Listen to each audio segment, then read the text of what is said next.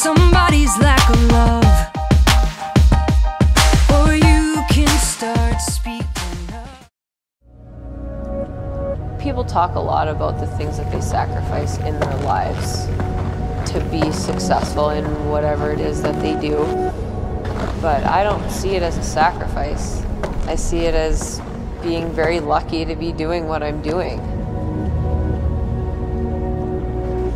The feelings that you get from being awarded with an Olympic gold medal in comparison to the things that you have to give up is minuscule.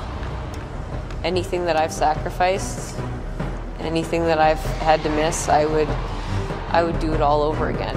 To have the opportunity to represent Canada, playing Canada's sport. It was my dream to win a gold medal with that Canadian jersey on.